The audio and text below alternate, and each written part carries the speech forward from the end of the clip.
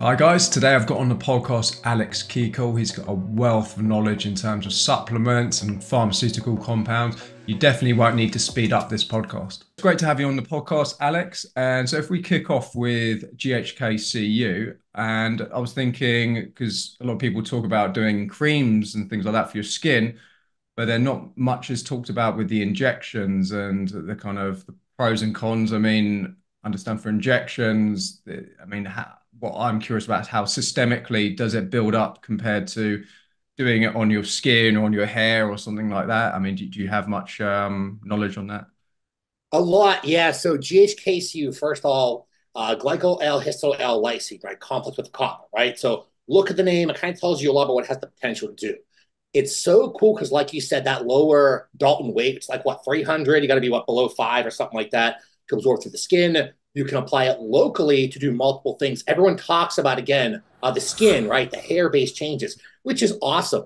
So it'll drive vascular endothelial growth factor and transforming growth factor, elastin. It'll actually modulate some hair-based genes to, it doesn't actually upregulate hair-based hypertrophy through the genetic coding. It actually downregulates hair loss. And then it also Um, drives follicular hair protein synthesis. So it does all the cool things with that, right?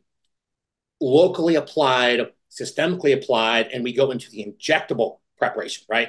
So now we have, okay, there's a localized effect to a lot of these. I don't even want to call them somatrophic based compounds, but I kind of like to classify GHK-Cu with that in that same kind of conversation because of the repair based genes. So you're looking at like 50 plus repair based genes. So if we have someone who, let's say, tears a bicep, easy example, right? One of the first things you have to do in that environment is assess it from a neonatal gene aspect or a paragenetic based aspect, actin sequestering, and then get blood into that area, right? So, what does that sound like? TB500, right. GHK-Cu, and BPC157. And then you have some occlusion work, maybe some red light therapy, things like that. But if we start going down that route, that thought process, GHK-Cu has that localized injection application route and also the systemic route where you could just go sub-Q into your belly fat or whatever kind of fat literally doesn't, it could be anywhere. It could be your adductors, neck, doesn't matter. All it's getting into circulation.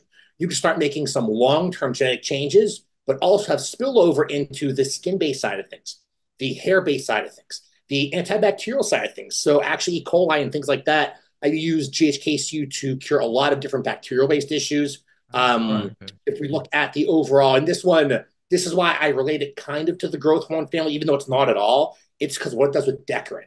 So myostatin up, Decarin down. Decarin up, myostatin down. Myostatin is not the thing that people really have to worry about with building muscle tissue, but it's still part of the conversation, right? It's part of the whole That's anabolic okay. conversation.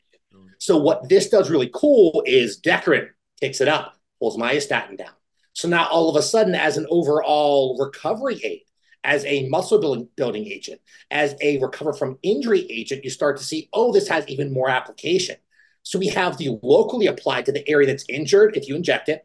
So intra-articularly as well if you have like the elbow pains and things like that. Same with TB500 and BPC157, but those are more localized receptor-mediated clearance. That's This what I is was more, wondering. let's Yeah. Yeah. If it's more say, localized for that. Yeah. Okay.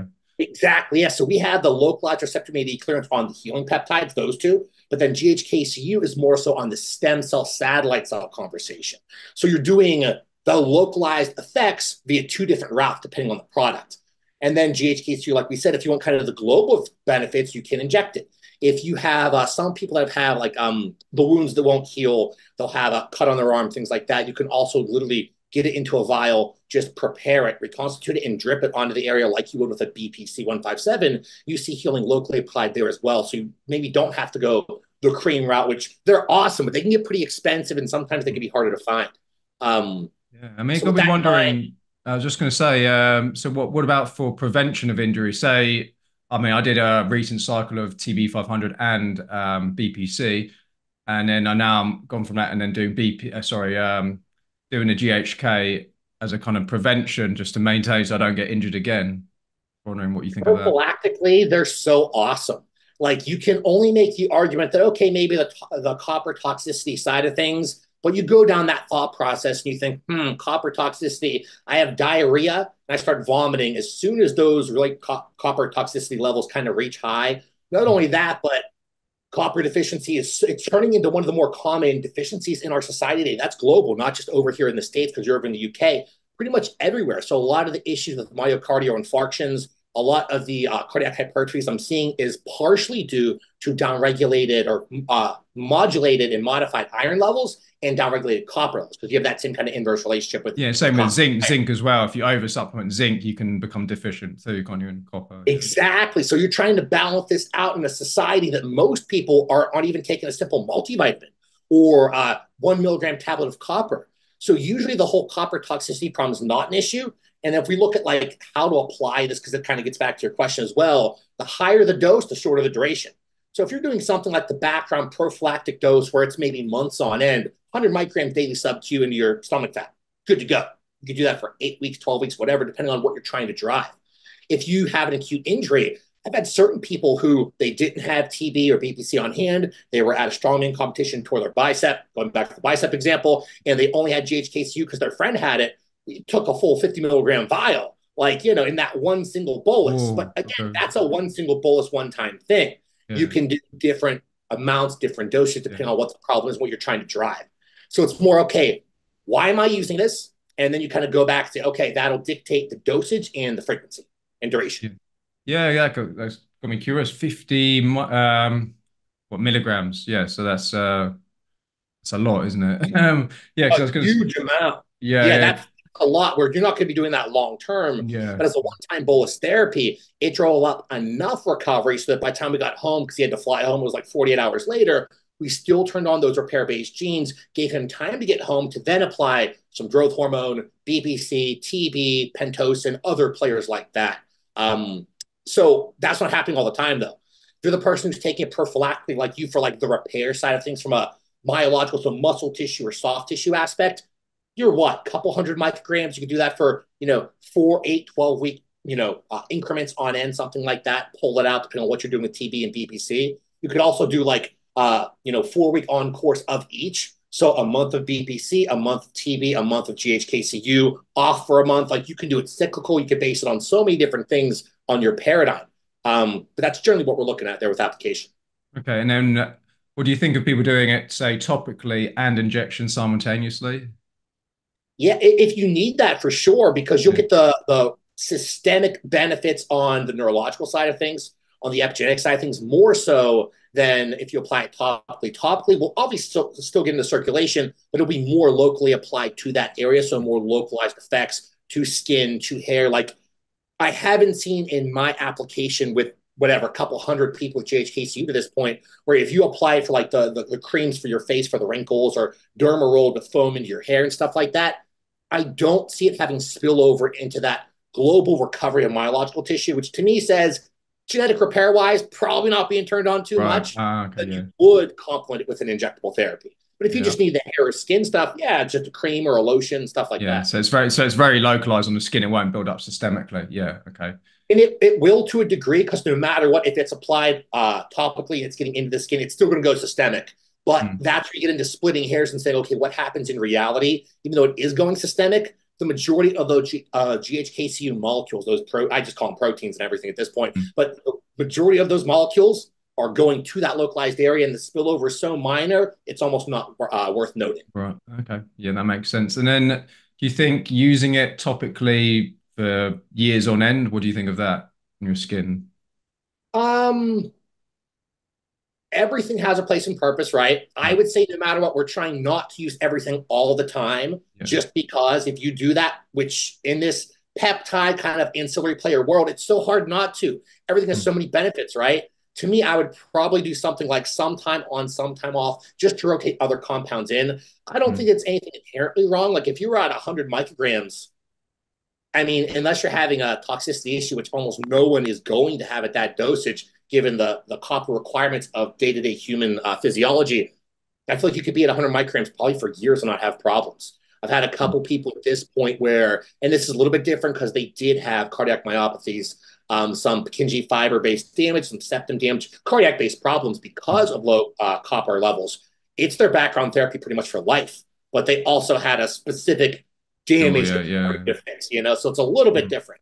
Mm. Yeah. And then I mean, I gather most peptides, obviously the longer you do it, the more antibodies build up and the less efficacious it becomes. So then, yeah, I mean, that got me wondering. I do GHK quite a bit. I mean, I've used quite a few bottles of it on my skin. I have it combined with Matrixol and a Agirolene, like a kind of combination of all of them. And then, yeah, it seems to work really well. But then I'm wondering if I just keep on doing it. I've been doing it solid for like quite a few, like 3 months solid now. And then, so I'm thinking maybe just give myself a month off, just try something else on my skin just to kind of let those antibodies kind of go back down again and then cycle it basically.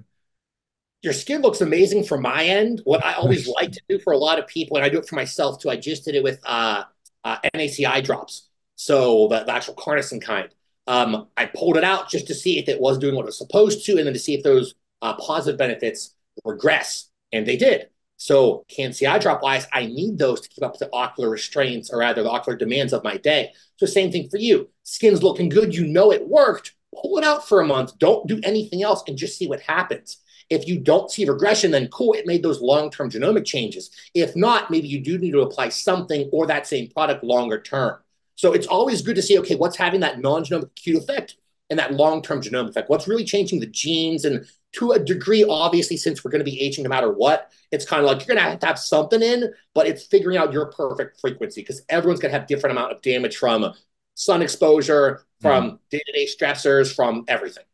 Yeah, for sure. And that's why I'm trying to maintain the skin as I get older, because then it becomes easier to like people listen to you more if you've got good skin. They're like, well, what are you Yeah. doing? How old are you? I'm going to be 38 later this summer. Oh, wow. Geez. Okay. I'm 31, but I've always looked 50. So, No, I you know, wouldn't. You don't look 15. No. I was going to say you got a very good headline of hair for sure. in high school, I used to have it down to my shoulders and I'd wear this like cool leather jacket. I thought I was so cool. I was really fat at the time. But the hair was always nice, you know? Mm. Yeah. I mean, I don't. Do you use it on your hair, or is it just naturally? You just naturally have Just good hair. natural. Yeah. Yeah. Between my hair and my traps, they are two things that were always just naturally good on me, you know? Mm. Yeah. Look, I'm kind of in the middle. I do take things for like dutasteride for my hair, but only 2 days a week. I do try GHK here and there, but it's expensive. I just use the minoxidil instead and just do it that way. It's cheaper. So. Did you ever try anything down the route of like spironolactone topical creams or like the caffeine shampoos and things like that for stimulation? Yeah, I have done the caffeine shampoos, and then I'm going to try that RU something or other. Do you know that one that lowers your sensitivity to DHT? Do you know there's a new compound that's last few years? I'm going to be trying that in the next kind of month. Oh, Seeing how very that cool. seeing how that works as well. Yeah, because I don't. The problem is, if you do something for your hair, dutasteride has side effects. So, like, obviously, I'm doing it just 2 days a week to try and get some kind of fluctuation, not completely suppress DHT, get some kind of fluctuation in it, but just nowhere near having the natural levels. Because I'm on TRT anyway, so it's naturally going to be higher anyway, my DHT. So it's just trying to kind of moderate it a little bit with minimize the side effects too. It's a balance. It really is a balance Mm. that you'll find after you trial 25 different things. You're like, you know what? I saw the best results on three of them. So I'm going to stick to those. I'm going to rotate those in and out, and you'll find like your perfect paradigm. And that's where, like, you know, if you're doing it for yourself, where you have those weekly check-ins, those weekly checkups with yourself, and just say, being unbiased, is this really working, or am I not seeing any changes at all? So then you can slowly scrap. You can do your pharmacological mapping with all these products and just see, is it working or is it not worth it?